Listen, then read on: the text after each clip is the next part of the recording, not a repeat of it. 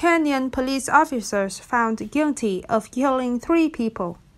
3 police officers in Kenya have been found guilty of murdering 3 men, including human rights lawyer Willie Kimani, 6 years after their bodies were found in the river. The triple killing prompted exceptional outrage in Kenya, with hundreds of people protesting in the streets.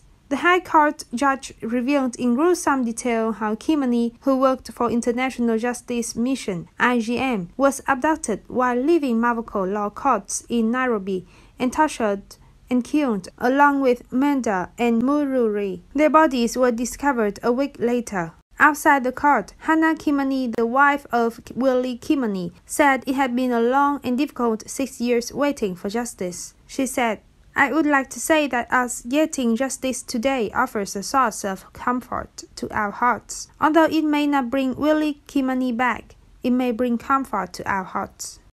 In an interview with The Guardian last year, Paul Kinuthia, Kimani's father, said, "I have a wound in my heart. As long as this case is in the court, the wound won't heal.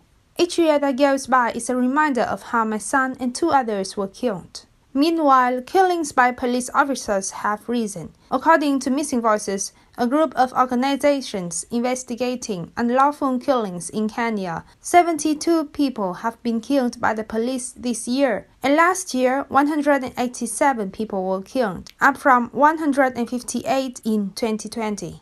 Other cases pending trial involving police officers include that of Carrington Minor, a University of Leeds student who was shot dead in December 2018. An officer pleaded not guilty to murder in April 2020.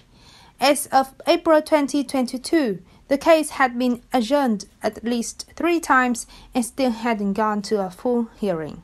This is BBS News. Thank you and see you in the next videos.